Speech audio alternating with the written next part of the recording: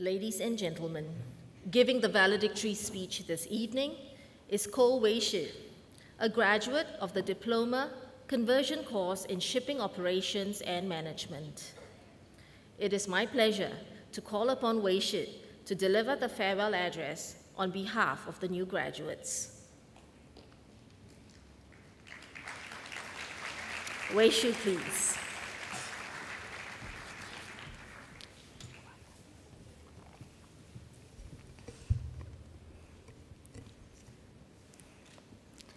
A very good evening to our guest speaker, Mr. Gilbert Tan Chai Hee, Principal and CEO, Mr. Tan Chun Hsien, ladies and gentlemen. A prominent novelist once said, "It is not true that people stop pursuing dreams because they grow old. They grow old because they stop pursuing dreams." I took up the Diploma Conversion in Shipping Operations and Management at SP, not only to experience life as a student again, but also because my job requires me to reach out to the youths and public to generate greater awareness of the maritime industry. So I came in to complete the answer to the question, what is maritime all about? Of course, realizing that dream wasn't easy. Lessons were held 3 times a week. Honestly, even the walk from the Dover station to the classroom at Pace itself was a challenge. And then there were the lessons.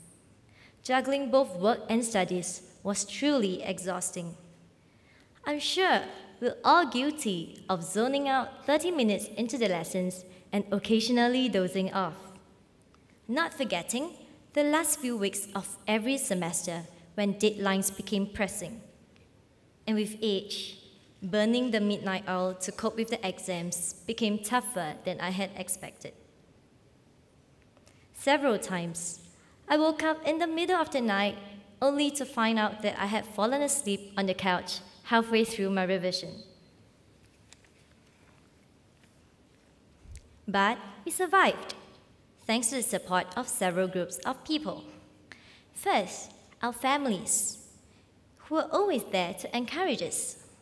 I would especially like to thank my mom for preparing small nibbles and hot beverages to cheer me up every time I returned home.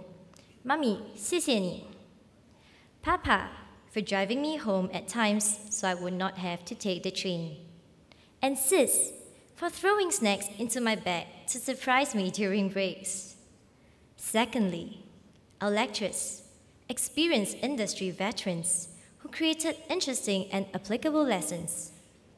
Thank you for spending time sharing your real-life experiences to enable us to see the interconnectedness of our industry to the Singapore economy.